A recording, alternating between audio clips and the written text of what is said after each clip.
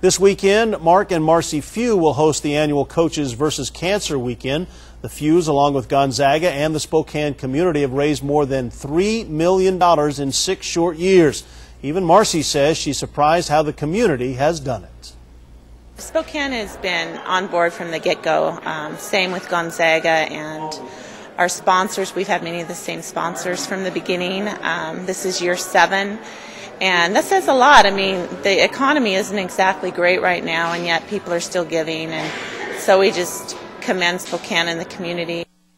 Well, the event will start Friday with the golf. Will end Saturday night with the annual gala at the Davenport Hotel.